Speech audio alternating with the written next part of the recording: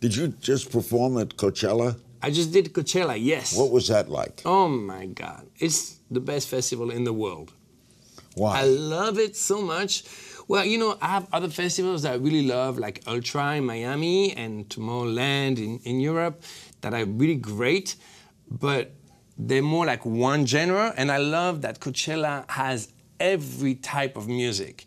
And even for me, you know, I stay there and I hang out, I discover lots of different types of music, and some really big artists, some smaller artists that I discover. I love this. It's about for music lovers, really. And actually, when I was at Coachella, I discovered people they call Flostradamus, and they do that. It's like, yeah, Flostradamus. And I never saw them on stage before. I was really, really impressed. And I think Coachella is amazing about this, that you can discover new people like this.